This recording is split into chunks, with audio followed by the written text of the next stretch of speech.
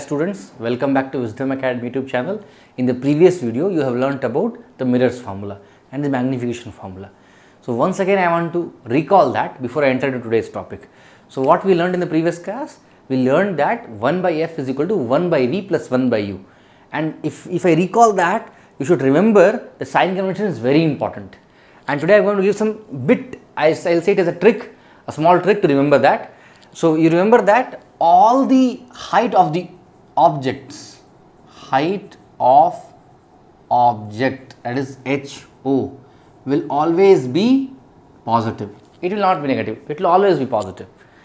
Height of image will be positive if the image is a virtual image, and it will be negative if the image is a real image. Remember that. If the image is virtual image, height of image is positive. If it is a real image, height of image will be negative. Object distance. So object distance, that is u, will always be negative, isn't it? It will always be negative. Whereas image distance, v, image distance v, whether it will be positive or negative, if you recall, you will understand that it will be positive if the image is a virtual image, and it will be negative if the image is a real image. So whenever the image is virtual, image distance will be positive. If the image is real, v will be negative. And what about focal length? Focal length, that is f, it will be positive for convex mirror and it will be negative for a concave mirror. So this is the chart by which you can remember which quantities will be positive and which quantities will be negative, to keep in your mind. Please remember this chart. You can also write in a notebook. It will be very important for you when you solve the numericals. Today's topic of discussion is refraction of light. What is the meaning of the word refraction? Refraction means bending. It means bending. So bending of light is known as refraction of light. So why does the light bend? Light bends when it enters from one medium to another medium. Someone can ask me, sir, why does it bend when it enters from one medium to another medium? Because the speed of light is different in different mediums. Write it somewhere, very important thing. Speed of light is different in different mediums, and that is the reason it bends when it is going from one medium to another medium. So remember that speed of light is higher in rarer mediums, and speed of light is lower in denser medium. So wherever the speed is lower, it will be a denser medium. Speed is higher, it will be a rarer medium. So let us do one experiment. In that experiment, I am having a glass slab. This experiment most of you will do in the school laboratories. So what we do, we take a paper. On that paper, we place a glass slab and then we just mark the boundary of the glass slab. After that, we take out the glass slab and on this boundary, we draw one line like this. And then what we do, we draw a line like this at any angle. At any angle, we draw a line. On this line, what we do, we keep two pins like this. So what we do, on this line, we keep two drawing pins, and then we place the glass slab back on this position. I will repeat once again. On a white paper, we have kept a glass slab, we have marked its boundaries, we have taken out the glass slab, then on that boundary, we have made a perpendicular line, and then we made a line passing through this point. Over this line, we have kept two pins at some distance apart. Then what we do, we keep the glass slab back on the paper and from this side we view it. From this side we have to view it. We have to view these two drawing pins, and we have to keep the third pin in our hand, and we have to carefully place that third pin in alignment with these two pins. So I will see those two pins, and with the alignment I will place the third pin. So based upon the judgment we will place somewhere. So suppose it is coming here. Then we will take the fourth pin, and again seeing these three pins in a straight line, I will put the fourth pin once again. So the fourth pin should be in alignment with these three pins. Let that pin go here. Then what I will do, I will remove these two pins, I will remove this glass slab, and I will join these two pins in a straight line such that it is intersecting the glass slab at some point like this. And then at the point where this intersects on this line, we will drop a perpendicular like this. And finally, we will join these two lines. What we will find? We will find that this line bent here and again bent there. This happens due to the phenomena of refraction. Now I will tell you what happened technically. So previously when the glass slab was kept there, glass slab is a denser medium. So this medium was a denser medium. This medium here was a rarer medium, and even here I had a rarer medium, right? So now when the light ray was passing from a rarer medium to a denser medium, since the velocity changed, it bent on this side, or I will say if this is the normal, it bent towards the normal. Again it travelled in a straight line in the glass medium. When it reached here, again the medium was changing from denser medium to a rarer medium. Since the medium is changing, the speed of light is changing, it again bent. But how it bent? It went away from the normal. So actually the light was supposed to go like this. It did not go straight, it bent. Where it bent towards the normal. When going from rare to denser medium, it bent towards the normal. Whereas when the light ray was going from a denser to a rarer medium, it should have gone like this, but it went away.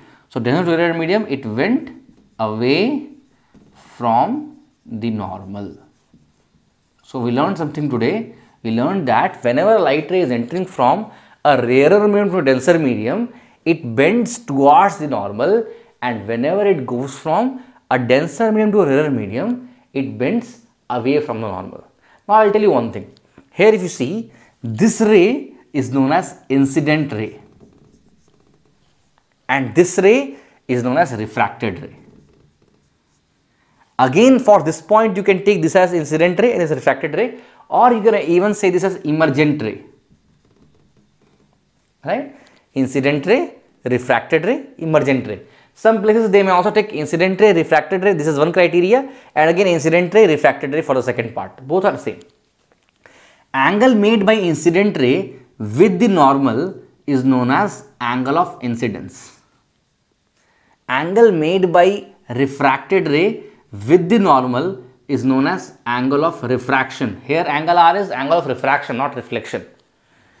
Angle made by emergent ray with the normal is known as angle of emergence.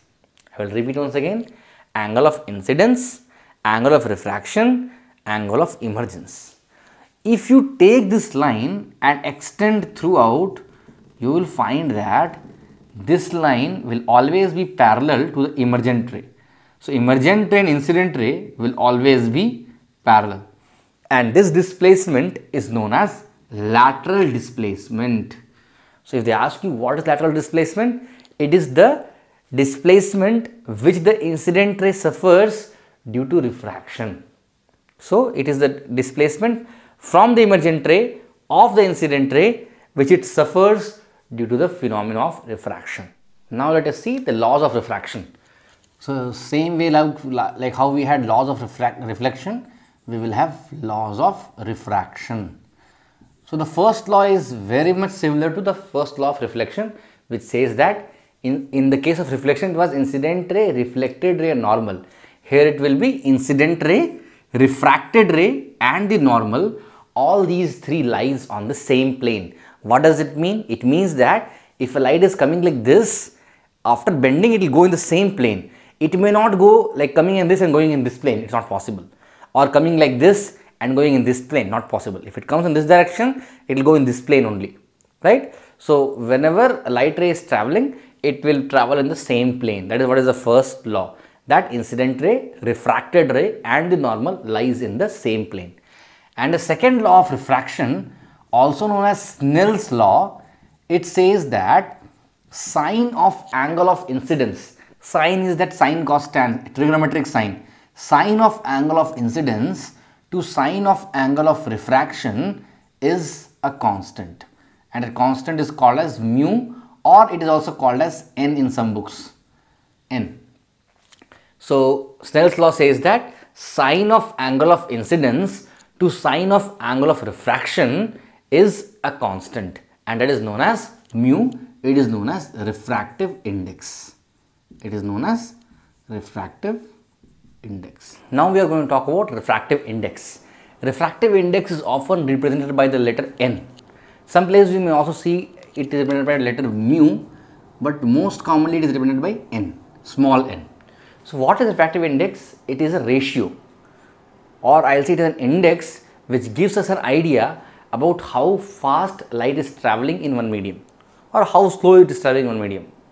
So how I will define refractive index is how slow the light is traveling in one medium compared to another medium, another reference medium, right? So suppose I am writing n of G with A is equal to 1.5. Now what I am meaning here, refractive index of glass with respect to air is 1.5. Sorry. So refractive index of glass with respect to air is 1.5. I said it gives us an idea about how slow the light is traveling in one medium with respect to another medium. So here the reference is air.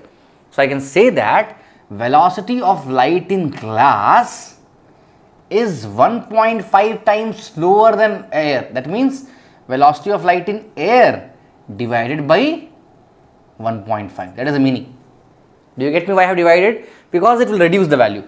So velocity of light in air is actually c. It is 3 × 10⁸ divided by 1.5, which will give me 2. So velocity of light in glass will be 2 × 10⁸ meter per second. So it gives us an idea about how fast or how slow the light is. So light is 2 × 10⁸ meter per second. How we found that? We found that by refractive index of glass in air is actually written as velocity of light in glass by velocity of light in air. Actually I have written opposite, velocity of light in air by velocity of light in glass. So velocity of light in air by velocity of light in glass is actually equal to 1.5. So this is what is the meaning of this NGA. Now suppose I write as N, suppose I am writing GW, and that value I am not writing, suppose I am writing it 2. What does it mean? The velocity of light in glass is 2 times slower than velocity of light in water. So what is the meaning here? That velocity of light in glass is velocity of light in water by 2. I don't know this value actually, so I will not comment on this. So if you put the value of velocity of light in water and you divide it by 2, you will get the value of velocity of light in glass. So here I can write this term to be velocity of light in water with respect to velocity of light in glass. Now here we come to a new term. These two are different things. This kind of thing is known as absolute refractive index. It is called as absolute refractive index, and this is known as relative refractive index. Relative refractive index. Now what does it mean? Absolute refractive index, it means that you are finding the refractive index of one medium with respect to always air or vacuum, whatever you want to say. So suppose someone writes refractive index of glass is 1.5, I should automatically understand that they are telling with respect or with reference to air. So absolute refractive index is always with respect to air or vacuum, whatever you want to say. See, air and vacuum definitely they are not same, but the velocities of light in air and vacuum is comparable. That's why I write like this. Whereas relative refractive index is velocity of light in one medium to the velocity of light in another medium. So once again I will tell you, refractive index, that is if it is absolute refractive index, then refractive index of any medium, like if I write N1, that will be equal to velocity of light in air, which is generally represented by C, to velocity of light in medium 1. So I will write it as C by V or V1, whatever, right? This is nothing but absolute refractive index. And if I want to write N12, that will be equal to velocity of light in medium 2 by velocity of light in medium 1. That will be equal to relative refractive index. So always this velocity will come first and this velocity will come in the denominator. Remember this. So here, since nothing is written, I assume it is air or vacuum. You understand? This is the concept of absolute refractive index and this is the concept of relative refractive index. Okay, let us see this question. Question says that refractive index of water is 1.33. So they have given N of W as 1.33 and they have given the value of speed of light that we already know. They are asking you to find what is the velocity of light in water. This is the question. So we know by the concept of absolute refractive index, NW is equal to velocity of light in air by velocity of light in water, that is equal to C by VW. So this is given to you, this is given to you, you have to find this value. So what will be VW? VW will be equal to 3 into 10 to the power 8 by 1.33. So when you solve this, you will get 2 point something into 10 to the power 8 meter per second. This is the velocity of light in water. So this kind of questions is frequently asked in the examination and in various places where you have to find the velocity of light is in some other medium with the help of refractive index. So whenever you see refractive index of some medium is written as some value, that means suppose I am writing refractive index of oil is 1.8.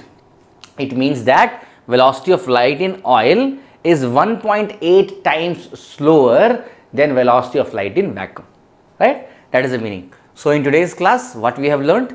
We have learnt about what is refraction, it is bending of light. Why does light refract? With the help of the glass slab experiment, I could tell you what is incident ray, what is refracted ray, what is emergent ray, what is angle of incidence, refraction, emergence, and then I told you what are the different laws of refraction. Then I told you the concept of refractive index, where I told there are two types, absolute refractive index and relative refractive index. In the next class, we will learn about the lenses and the image formation by different lenses. Till that time, thank you.